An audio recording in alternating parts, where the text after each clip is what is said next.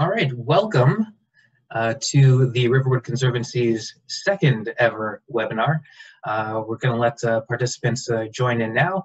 Hopefully we'll have everybody on board in a little while. We're just giving another couple of minutes for attendees to make their way in. Thanks so much for joining us today, taking a little bit of time out of your schedule to be with us and to hear a little bit more about Riverwood's wildlife, something that I know a lot of us are missing right now. Luckily, we have Dave Taylor with us to tell us a little bit more about the Riverwood wildlife that so many of us are missing, and of course answer all of your questions. Of course, I'd like to start off by introducing myself. My name is Rashid Clark. I'm the marketing specialist at the Riverwood Conservancy. Thanks so much again for joining us today. And just a little bit of a plug at the beginning, because we are a charity and we are facing a shortfall of funds as a result of COVID-19 and the various events that we've had to cancel. So if you do have the ability to make a donation, of course, we would very much appreciate it. And you can make that donation at theriverwoodconservancy.org. I'll introduce Dave now. Dave Taylor is a wildlife photographer and the author of more than 40 books on wildlife and ecology, and he's produced educational videos and material about wildlife for school curriculums. Dave has taught science and geography for over 30 years and nature photography and writing for over 25 years. And he's currently the Education Program Director for the Riverwood Conservancy. So I'll turn things over to Dave for a wonderful presentation on Riverwood's wildlife. We'll get to a Q&A after that presentation. And if you do have questions throughout the course of the presentation, please drop them into the Q&A panel, and we'll get to the questions after the presentation and get to as many questions as we can. So Dave, I'll turn it over to you. Thank you, Rashid. I want to welcome our guests. My name is Dave Taylor, and for the last 16, 17 years, I've been working at Riverwood as their Education Program Director, and it's been a dream come true for me. Riverwood is far richer in wildlife than I had ever expected, and I've lived in the area for the last 40 years or so. Let's define Riverwood first. Riverwood is a park, although we don't call it a park, and it runs between 403 and Vernon Thorpe and the banks of the Credit River on either side. But when we talk about the wildlife of Riverwood, we have to think about a much bigger area, and I refer to that as the Riverwood ecosystem, or the greater Riverwood ecosystem. So when we're talking wildlife here, we're talking wildlife that's most likely going to be found along the Credit River corridor and in Mississauga between Streetsville to the north and Lake Ontario, and probably including the parks, Arundel, the University of Toronto Mississauga campus, and other parks along the Riverway and also the golf course. The animals that you're seeing behind me are all animals that were once found at Riverwood, and some of them, most of them still are. We have seen 186 species of birds, and that's from the last count, and it's probably gone up since then. We have a variety of mammals. We have a variety of amphibians, probably half a dozen amphibians, half a dozen to a dozen reptiles, thousands of insects. We have a young lady that does research on our property on insects.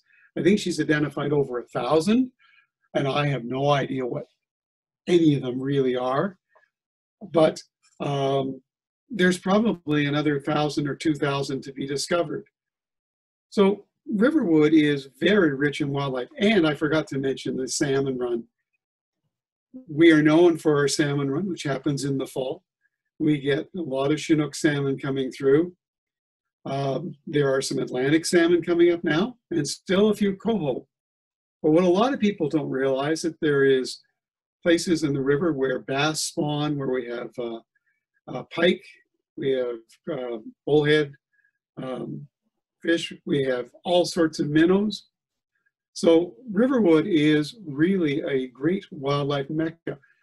The fact that you don't see a lot of wildlife every time you go there is perhaps due to a couple of reasons: the time of day you go and how you look for them.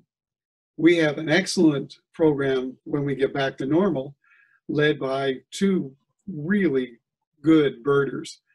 there are people that have taken it seriously and have amassed over 7,000 species of birds in their lives.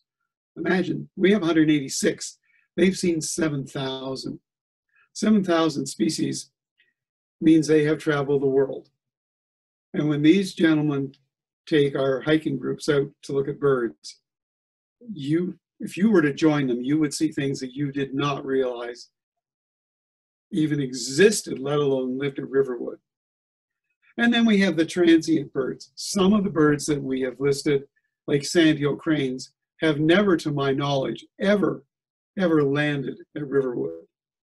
But they've been seen flying over. And then there are birds that we should have here, like bald eagles, that we see occasionally. But with all the salmon running in the river, you'd think there'd be more bald eagles seen on the property, and there just aren't.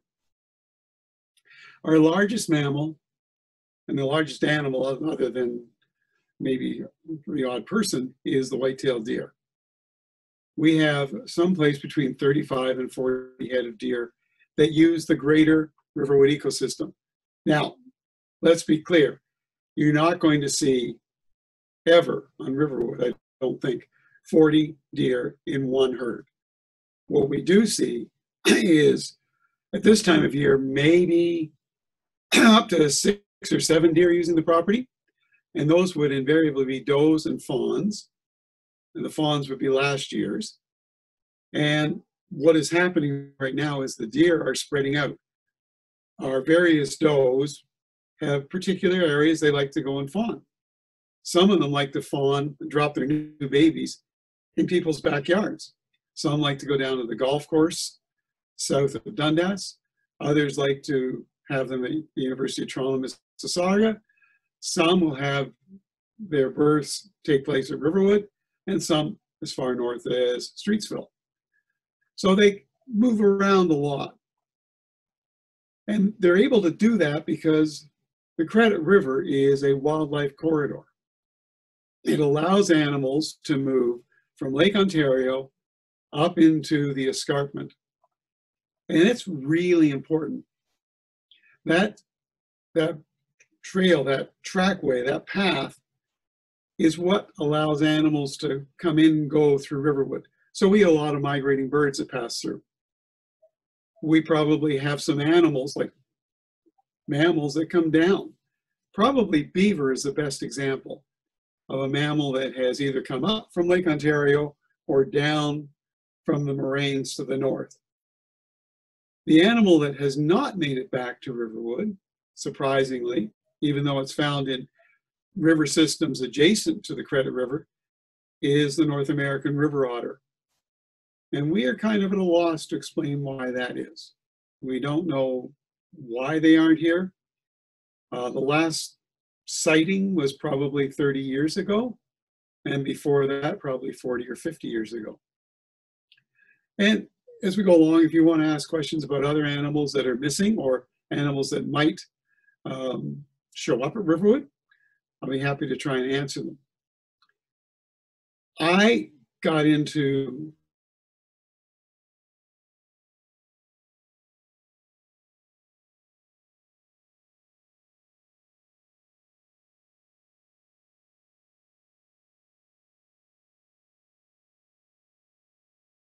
wildlife. I don't ever recall not being fascinated by wildlife. But I will be honest with you, I am primarily fascinated with large mammals. I like the big guys, the animals that would have been called in the past game animals, like deer, moose, bear, and further afield, lions, leopards, elephants, things like that. I have found, though, in the last 20, 30 years, I've become more and more interested in the small critters, the mice, the meadow voles, the shrews, the fish, and the birds that are around. Birds really have become a passion because they're so diverse and they're so colorful and they're so easy to photograph sometimes, and yet so challenging to photograph other times. The bird that's currently on the screen is the bluebird, the eastern bluebird. We do not see many of them in Riverwood. They should be making a comeback, and if you walk the property, you will find bluebird boxes, bluebird nesting boxes put up around the property. They haven't taken to them. Tree swallows have really liked the nesting boxes, and house wrens have taken over quite a few. We hope one day that we will once again see bluebirds here. This one that's behind me now is a house wren. And house wrens adapt very quickly to nesting boxes put in your own backyard. The bird that is behind me now is a barred owl. They do not, for some reason, show up very often west of the Humber River. Nobody seems to know why. But we've had 2 or 3 that have appeared on our property. And that's maybe indicative of what's happening at Riverwood. Riverwood is changing. It is always changing. Some species will find the habitat more to their liking. Some species will find the habitat not as good as it once was, and they'll move on. So we constantly see this change. Sometimes it's abrupt. For instance, we lost our groundhogs about 8 or 9 years ago when we put in the McEwen Terrace Gardens. Groundhogs, for some strange reason, don't like pavement. They do like gardens, however, but their preferred food is plant food, like grass. So they've disappeared. Now, they might have disappeared because we put the gardens in, but they might also have disappeared because coyotes have become resident on the property. And they would certainly not be above eating the odd groundhog or two. We did see a groundhog, I think last year in the spring, but there were no further sightings of it. So I don't know if we have them on the property or not. So the property is changing, and it will continue to change.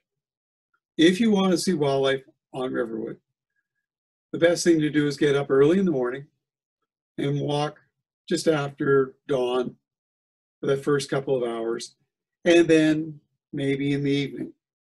A lot of the animals are crepuscular. That means they're active during the hours before and after dawn and dusk. There are some exceptions to that, though. White-tailed deer will stay out longer if it's a gray, rainy day. So today, which is gray and rainy, you might very well expect to see deer out wandering even at this time of day. But as a general rule, they disappear early in the morning. Songbirds, however, can be active all day. However, if you want to hear them, the best time to hear them call is in the morning and in the afternoon. And you'll also find that the sound of the songbirds is very seasonal. You'll hear a lot of birds singing in the spring. They start when there's still snow on the ground. And then by summertime, they're busy raising families and they're not singing. And in the fall, you hear the occasional bird song, but it's not like the melodies that you would find at this time of year. And one of the things I've noticed about the shutdown that's going on right now is you can hear a lot more bird songs when you go outside.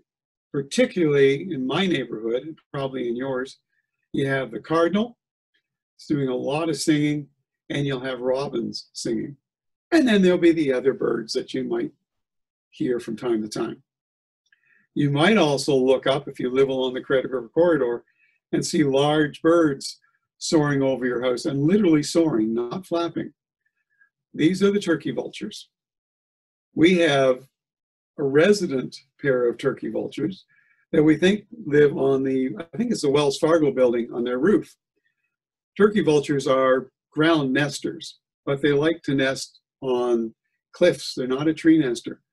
So the only place to nest around here are the roofs of tall buildings. Some of you might remember the old Red Skeleton show, if you're of a certain age, and he used to refer to the 2 seagulls, Gertrude and Seacliff. Well, we call these 2 vultures Gertrude and Seacliff. We don't know if they're the same ones. They keep coming back and they show up and then they disappear.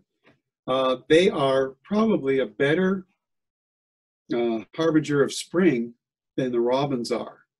These turkey vultures are more seasonal than robins. We have robins that spend their entire winter at Riverwood. We have robins that arrive at migration flocks. So if you were to go to Riverwood last week or this week, you might see a lot of robins on the lawn. Those are probably migrating robins, robins that could migrate as far north as the tundra, like another 2,000 kilometers. But we also have resident robins. Those are the ones that will nest around your house. And if you watch them, you'll notice that the first nesting, which happens before the trees leaf out, usually takes place in sheltered areas, under eaves troughs on your house, or on a ledge in your house, or in pine trees. The second nesting, and they will nest up to 4 times, the second nesting will happen in trees that are leafed out, more the typical robin type of thing. But the turkey vultures, they leave in the fall and they come back in the spring. If you don't have to go very far to see them, if you want to go in the States, a couple of hours drive south of Buffalo and you'll start to see them again, but they generally are not here. I think, Rashid, at this time, how about we take some questions? That sounds good.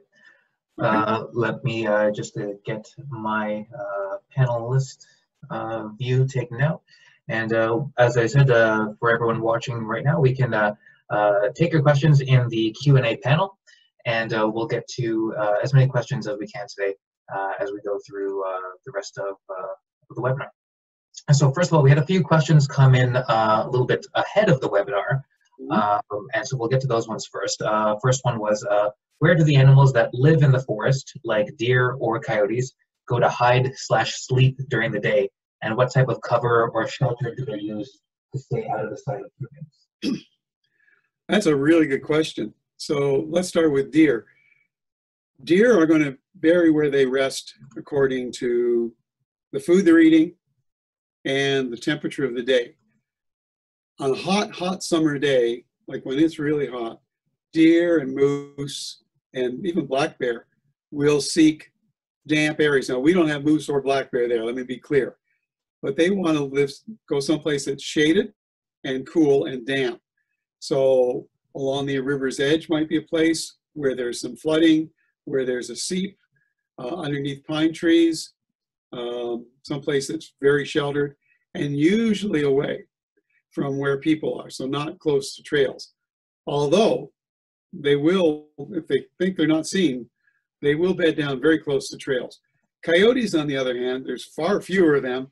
We probably have, in all of the greater Riverwood ecosystem, maybe half a dozen coyotes, and they could range from Square One all the way over to Highway 403 in any direction. Their range could be huge. They are going to find someplace that's sheltered, probably hidden away. I've found them lying in very dense bush. I've spooked them. I didn't find them. They came up and ran away. They'll seek a cool place in the summer. They may use an old den. And when they do den up in the spring and the late winter, they will have up to 2 or 3 dens, and they will move the puppies from one den to another if they need to. So there's no fine answer. In the fall, you tend to find the deer resting pretty close to where their food sources are. And their food sources tend to be apple orchards. And there's an apple orchard just north of the property. And we see deer moving up to that area, the Pinchon property, to get the apples when they start to fall. All right, next question, more specifically about coyotes. So if you could comment on what's known about the local coyotes at Riverwood, where on site are they usually, when are they usually active, and are any efforts being made to relocate them, or is it something that we're just letting happen because it's part of the wilderness in the area? Okay.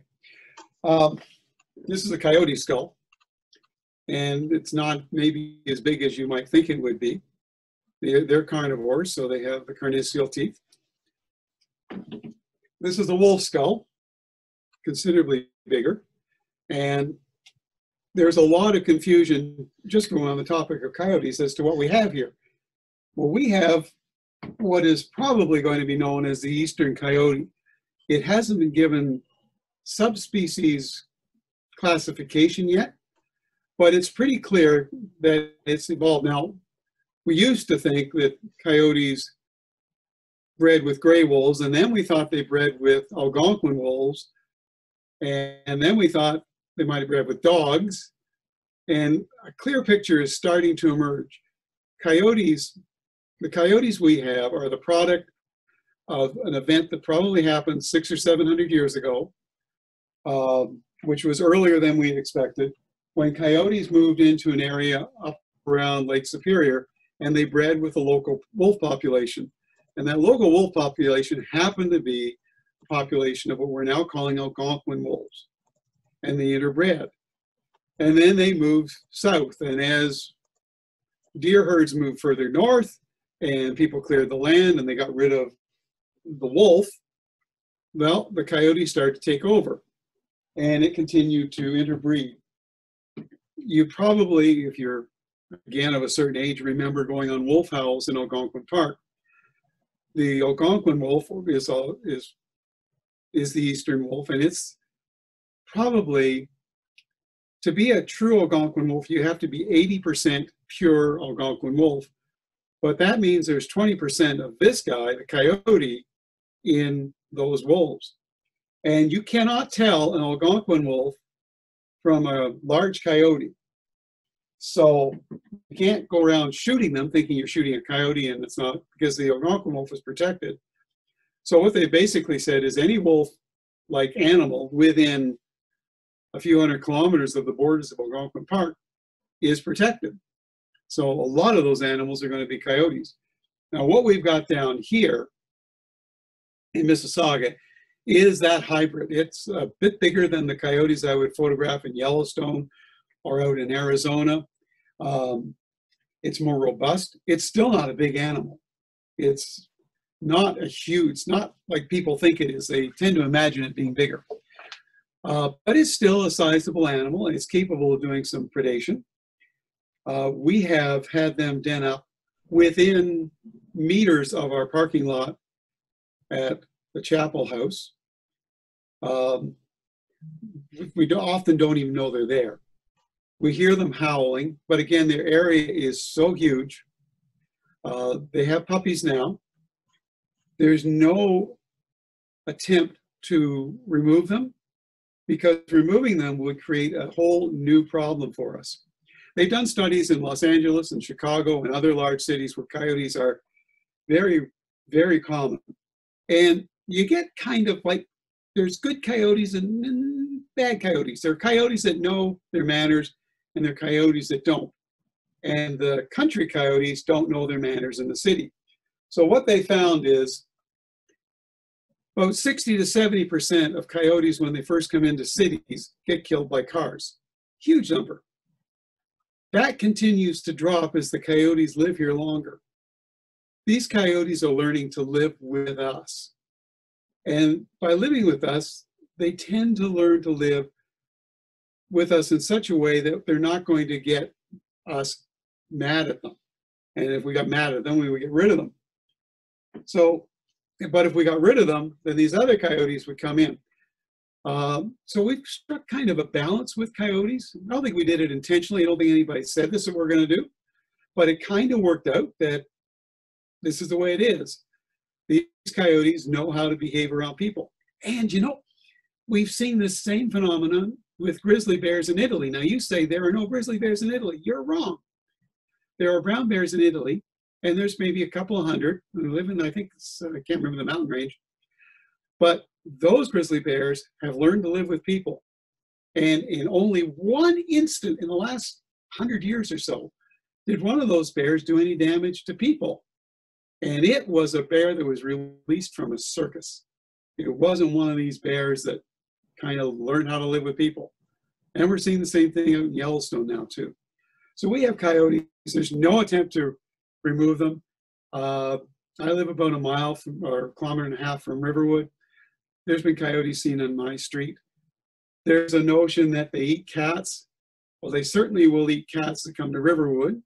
But the percentage of cat that they found in the droppings of the coyotes in Chicago and other cities has been very, very low.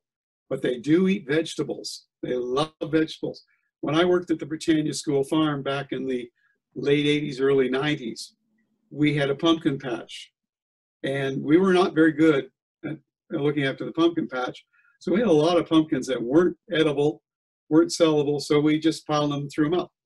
Our coyotes got into them, and for about 2 weeks, every coyote dropping we found was orange.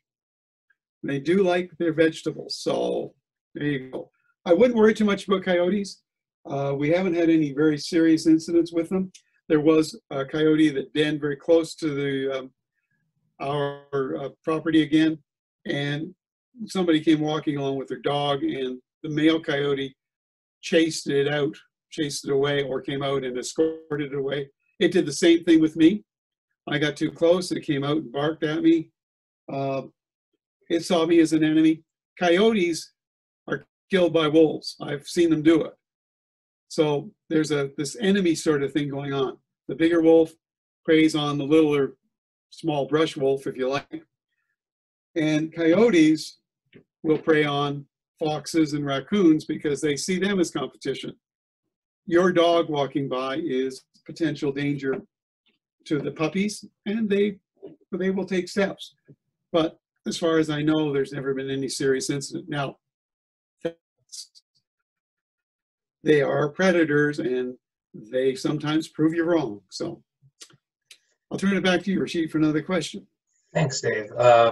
We get a lot of questions about deer, one of the more popular animals at Riverwood. So first of all, has there ever been any kind of tracking to know how many deer are actually, calling Riverwood home?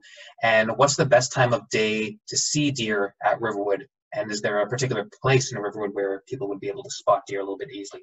Okay. The University of Toronto, Mississauga, approached me about 16, 17 years ago to do a deer study. And we have done, since then, a deer study every year with students of UTM. There's one currently going on now. As part of that deer study, I took on the responsibility of trying to photograph as many of the deer as possible, particularly the bucks. We know that the number, even before we got there, was believed to be 35 to 45. It's been pretty consistent. Now that means that every year the does give birth to fawns, usually 2, one of which will fall prey to the coyotes or some other bad luck. But if all those does, and let's say there's 10 female deer that are breeding, that could be 20 more deer to the population. So something has to be taking them out of the population. You might want to go and say, well, let's get rid of the coyotes because they're killing the fawns. But in reality, people kill most of the deer by their cars. I've seen it a few times driving at Mississauga Road, both north and south of Riverwood. And often when we hear reports of coyotes feeding on deer, those deer have been hit by cars. So the deer numbers are being controlled naturally by coyotes and other predators and disease. They're also being controlled by people. But the dirty little story is, the truth is, the deer numbers are higher than they should be because people are feeding deer. All along the river, people feed deer. It's not legal. It's not something that should be condoned. Although I think you could put an argument forward that, hey, we've taken all the rest of Mississauga and we forced these poor animals into a small area. Maybe we should be doing something to help them. So I'm not concerned about the deer feeding, but the deer are doing better because of the care that people take. I know that people will have deer in their backyard. We did a survey as part of the deer study with the University of Toronto, Mississauga, and we asked all the neighbors that bordered on Riverwood, this was about 15 years ago, how they felt about wildlife. And we thought we would get a lot of complaints because the animals were coming and ruining their gardens and things like that. We got 70% of the reports back, which was remarkable. Not one complaint about wildlife. And then you start to think, well, if you're going to buy along the Credit River, you're buying there because you like nature, and you're going to welcome nature into your backyard. So it worked out pretty well. The deer herd has stayed stable. I don't have the numbers from this year, mainly because we haven't been able to get out and do as much as we would like to. But I'm sure there's still about 25, 35, 45 head, and it fluctuates. The other thing you need to know about our deer is they're isolated. If you know anything about lions in Africa, you know that the female lion determines where the pride is. It's not the male. He comes and he does his thing, and then after 2 or 3 years, he's gone. Well, it turns out that with white-tailed deer, it's the does, the females, that define the area. The areas that they fawn in, the areas that they feed in during the year, that's their territory. Our deer are located in the space I told you about earlier.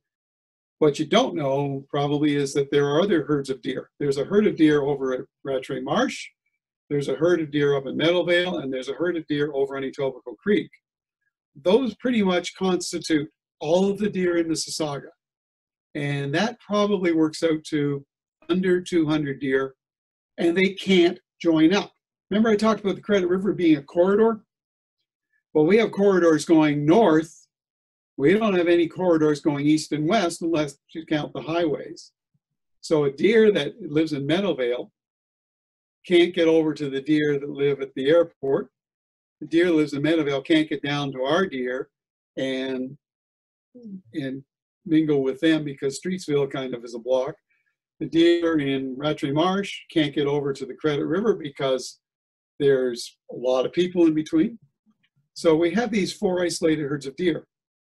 But what we don't know, and this is what I've been doing with my photography and other people are trying to find, do the bucks make it through? Because bucks are more transient, they're braver, they will move further.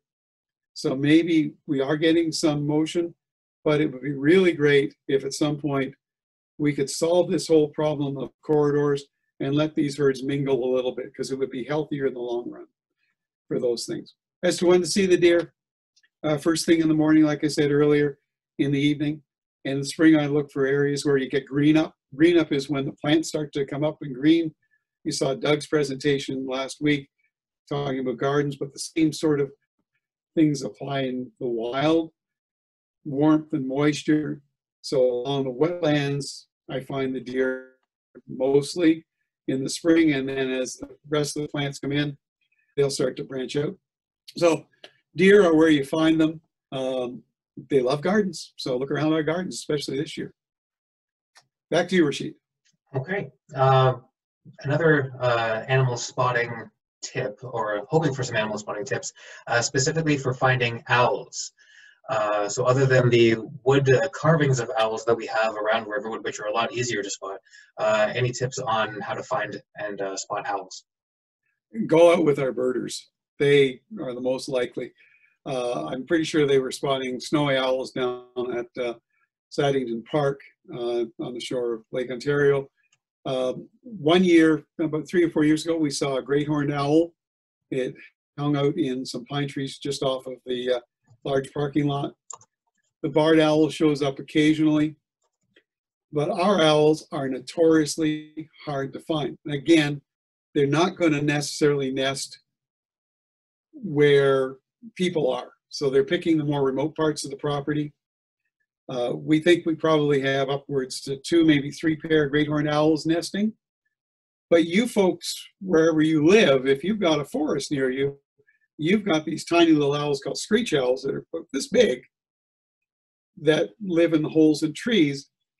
And they're probably as common in your backyard as they are Riverwood. They are very common little owls. But you don't see them much because they're nocturnal. They're really good at hiding. So finding an owl, go with our birders. take a look around with them.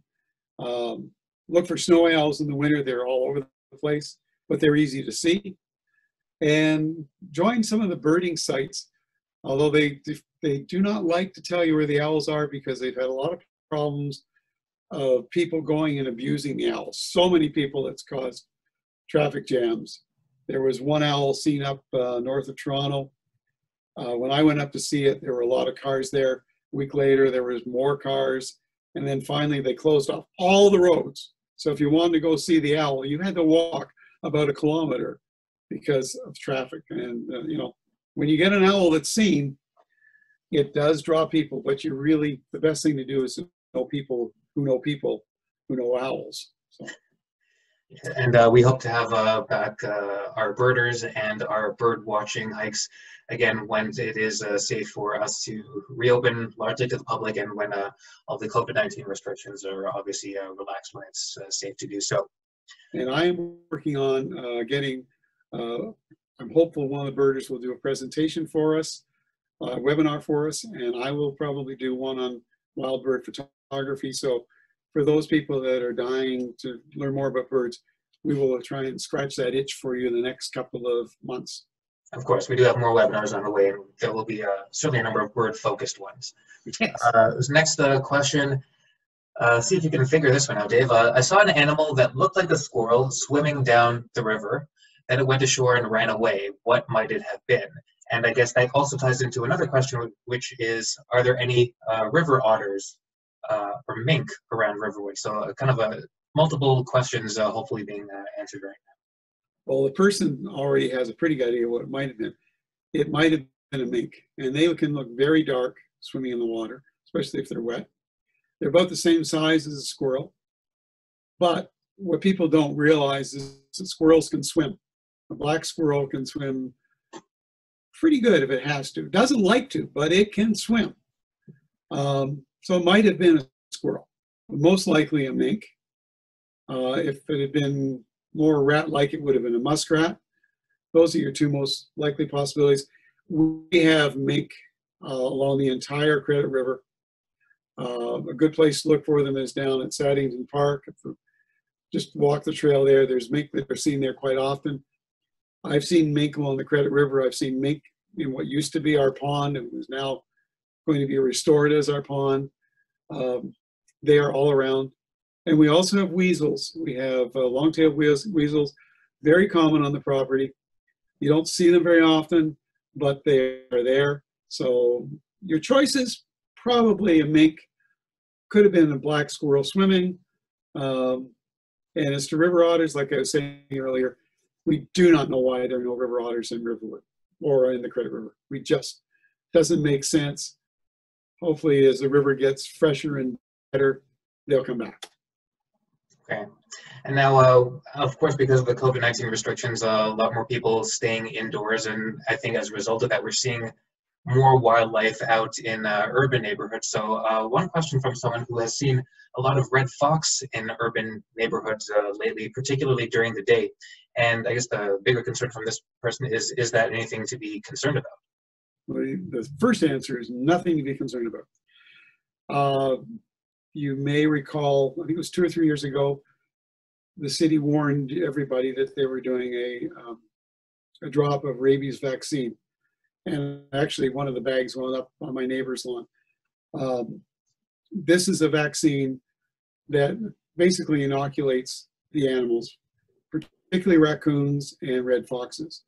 So rabies has not been a problem in red fox for a long time. Doesn't mean it might not be the odd red fox. And when I started teaching back in the 70s, I would tell my kids, if you saw a red fox active during the day, stay away from it. Nowadays, I would say there's nothing to concern yourself with unless the fox is wobbly or behaving badly. Don't approach, never approach a wild animal.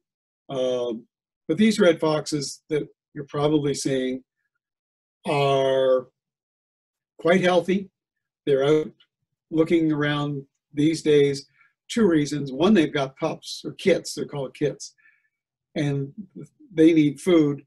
And the other thing is red foxes tend to go through a stage in their lives And it's usually April and kind of into May, where they show their kits off to people. I have no idea why they do this, but I have photographed lots and lots of red fox families, and the mother brings them out and she nurses them in front of me, and they play in front of me. They do all sorts of stuff. I've seen it in Algonquin Park, seen it in Toronto, I've seen it in Mississauga.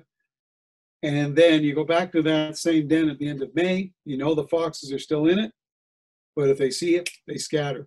It's kind of like mom is showing the babies, hey, these are people, this is what they are, you want to avoid them.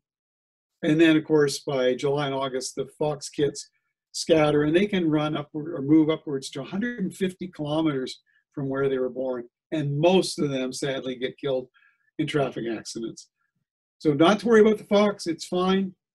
Email me where you're seeing them. I'd love to see them myself, because we don't have foxes at Riverwood because coyotes hate foxes. And the last fox that we know that tried to den here had had its pups killed by coyotes. And then the fox moved its den over to a lumber yard and had another set of babies. And we haven't seen a fox. Well, we've seen them, but they haven't been really well established at Riverwood like they used to be. So. Okay. We have a next question coming from 8-year-old Asia. I hope I'm pronouncing that name correctly. Thanks for joining us, along with Cameron. So the question from presumably our youngest attendee right now, which location of the trail can I see animals? So I guess where would be a good spot on the trails for some animal sightings?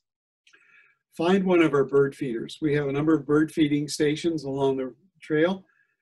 Those things will attract all sorts of animals, little birds particularly, 2 or 3 species of squirrel. You get chipmunks, you get red squirrel, you get black squirrel. In the fall, sometimes our deer will come in and feed on the bird food. You'll sometimes get hawks, like red-tailed hawks, and Cooper's hawks coming through to feed on the songbirds. So that's my best bet. That's almost a guarantee that you'll see animals there. Cardinals singing, it's really nice. If you have time, go and stand by the river and just watch. The fishermen who will be out in the river catching salmon will see the deer come down for a drink. They'll see the beaver or the mink swim by. But you have to spend some time. You have to just kind of sit there and enjoy it for about an hour, and you'll see some wonderful things that you'll tell people about. So guaranteed, the bird feeders, if you're a little more adventuresome, go find a place to sit and quietly watch. At the forest edge or at the riverside, you'll see stuff. You'll enjoy it. And another question, more about spikes and trails of native animals. Have you noticed any, large population changes in animals at Riverwood, and is that of any concern to see numbers either go really high or really low? Absolutely. We've lost some species. We had spring peepers 40 years ago. They're gone. The last gray tree frog was heard in the early 2000s. They've disappeared. The foxes have disappeared, but that was more of a natural thing. Groundhogs have disappeared. But then we've had other species show up. When we started counting the birds, I think we had a list of about 80 or 90 species that were known to be on the property, and that's double. So it's constantly changing. The beaver comes, the beaver goes. So we had a beaver lodge that was easily seen by everybody. It got washed away in the floods. The beaver moved someplace else. But it'll come back. Muskrat, same thing. The deer, seasonally, the fall is the best time to see them. That's when they're moving through. It's the rutting season when they're breeding. They're more active. And the does and their last year's fawns are going up to feed in the apple orchards. Canada geese are migrating through. We never see bald eagles or osprey until the fall. The salmon run is spectacular. You want to get down to see the salmon spawning runs. But if you want to see them jump, there's no place in Riverwood to see them leap. So go over to Humber Bay and the old mill. There's a couple parking lots there. Walk up away from the lake.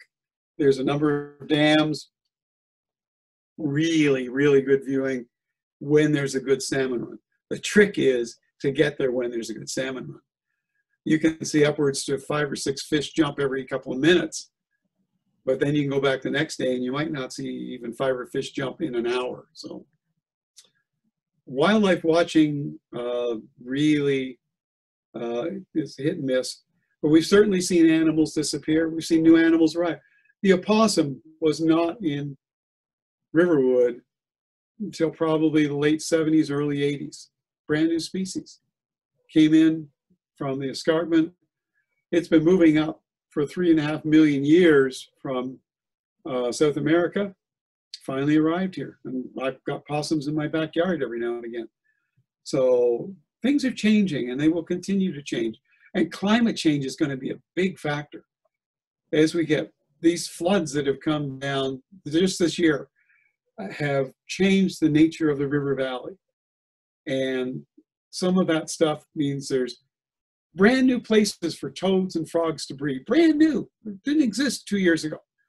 But there are places where they could have bred that are totally destroyed because gravel has been washed into them. It washed away the beaver lodges. It's killing the forest, and the land is going to change. It's natural, it's part of the natural process, but we've sped it up through our climate change mistakes, like our pollutants and whatnot. The wonderful thing about this COVID-19, and it's not about the only thing that's wonderful about it, is it's giving nature a chance to breathe. The animals are coming out. We've often wondered, how does the noise of the traffic from Burnham Thorpe and the 403 affect breeding? Now, you're a bird and you're singing over here, and if you're the female, you're over here. If you can't hear this guy, you're never going to have a nest. Now, suddenly, the distance that they can hear each other, we think has been expanded. Will we get better nesting? Will we have more nests? We don't know, but it's something that I'm sure someplace there's an isolated birder that's looking into that. I hope so. I'm not sure if that answered the question, but I think it did. I think it did. And we'll go from birds to snakes. What kind of species of snakes might I see at Riverwood, and are any of them poisonous? I was expecting that question. There are no poisonous snakes in Riverwood. None. Nada. There is one snake that looks like it could be very dangerous, because it kind of looks like what people think a rattlesnake looks like, and it's the northern water snake. And I had one as a pet in my classroom. It was literally about that thick. It was a big snake. Gentle, sweet animal, really nice. But if you were to see one and try and pick it up, it would probably try and bite you. And it looks like a rattlesnake. So a lot of people think, oh, this is dangerous. Let's kill it. No, it's a beautiful, wonderful snake. Leave it be.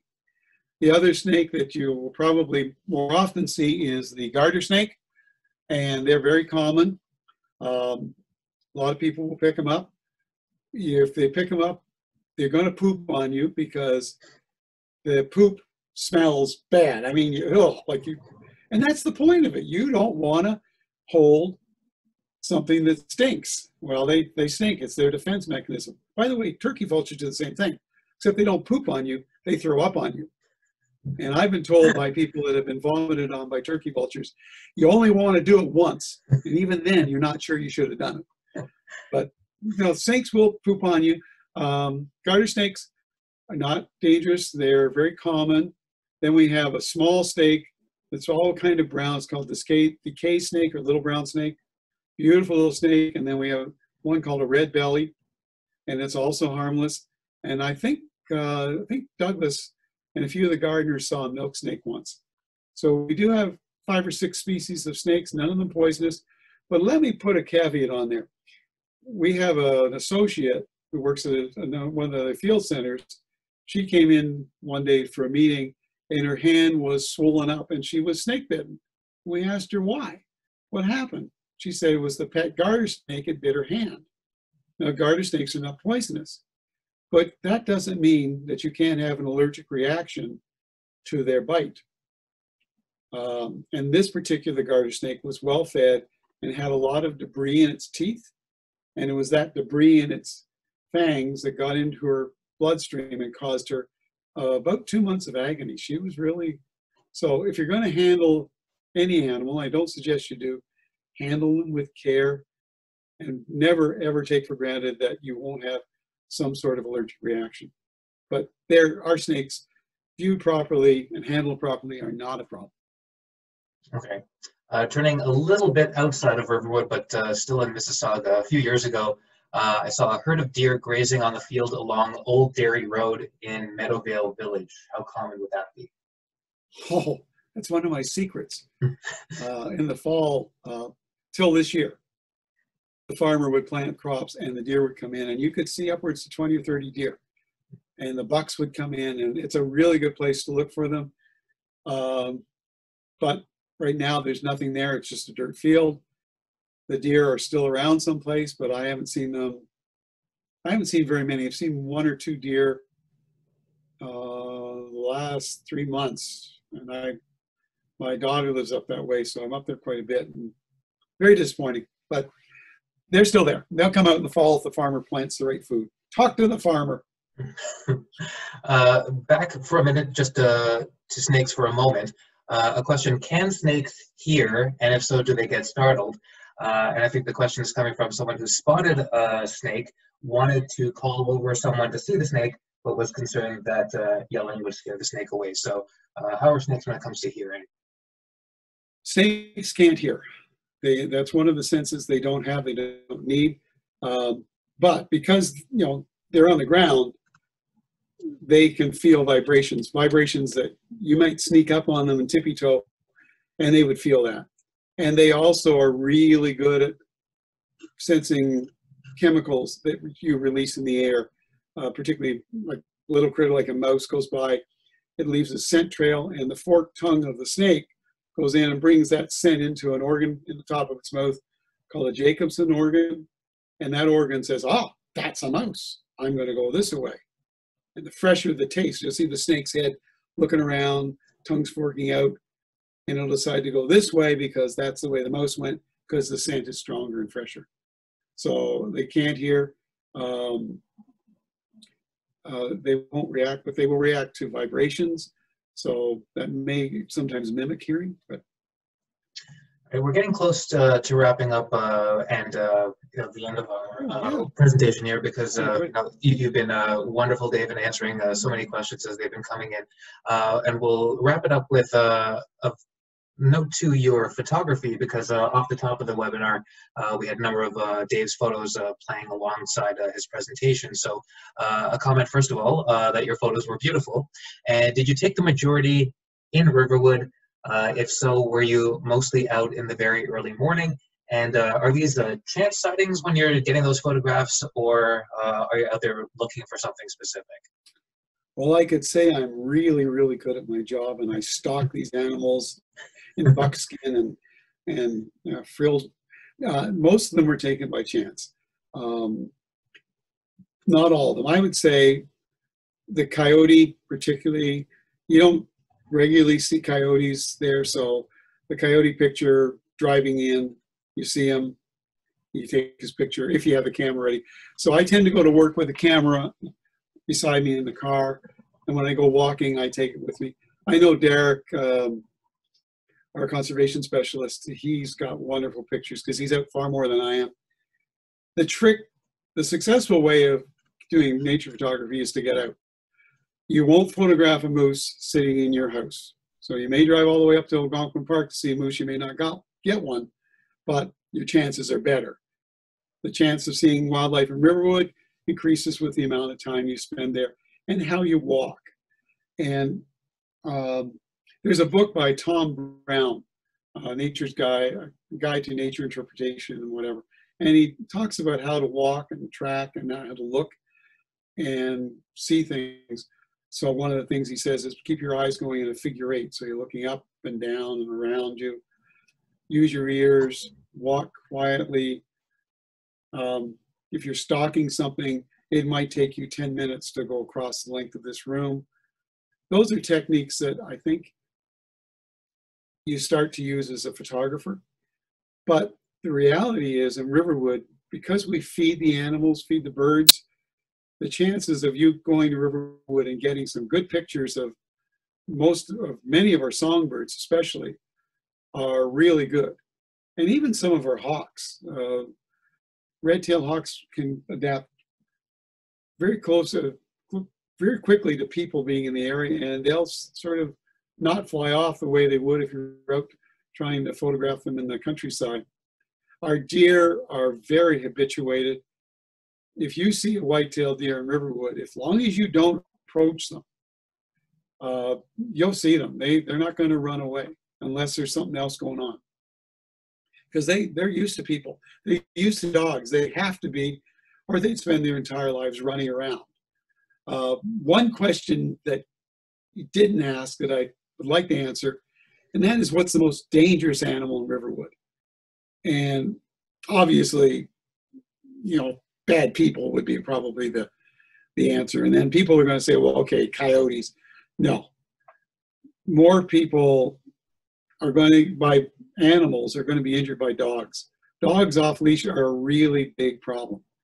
Dogs that are off leash, they get running around, they chase the deer, they disrupt, they could be a threat to the coyote puppies, but they are also a threat to people. So when we have classes out, we tell our kids, do not pet a dog. Just let the dog go by, don't go towards the dog, even if the dog is on leash, unless the owner says, you can pet him. You don't pet dogs. Dogs are wonderful. My daughters are going to get puppies shortly. I'm looking forward to it. But the rule the most dangerous animal is probably the animal that we live with that has become the most habituated to us, and that's a dog. And there are people I know that feed coyotes, and they think that's a wonderful thing. But feeding a coyote habituates that coyote. And the coyote that's habituated and really gets used to being around people and doesn't fear them is the coyote that's going to bite somebody, or it's the coyote that's going to get killed by a car. So feeding birds, fine. Feeding deer, I think it's okay. Feeding the other animals, I would draw a line on. I think you got to be safe. But the most dangerous animal, definitely the dog, unless you count bee stings and wasp stings, because they can hurt. So some important lessons as we wrap up the webinar for today. Do not feed the coyotes. If you do bring a dog to Riverwood, make sure that you keep him or her on a leash. And of course, we encourage that from everyone who comes and uses the trails. So Dave Taylor, thank you so much for a wonderful hour of your presentation, your photos, and taking people's questions. For everyone who joined in today, thank you so much for being a part of our webinar. As Dave mentioned, we will have more webinars in the weeks to come, so you can stay connected to nature even as we all stay at home. Please keep an eye on our website at theriverwoodconservancy.org for more information on upcoming events. And while you're there, if you have the financial ability, we would very much appreciate a donation to keep webinars like this going, as well to keep all of our environmental conservation work going, even in the midst of COVID-19. So everyone, please continue to stay home, stay safe, and we'll talk to you again soon. And to Dave, thank you again for sharing your time today. Thank you for coming. Enjoyed this. Look forward to doing it again. Great. Thanks again, everyone. Have a good day.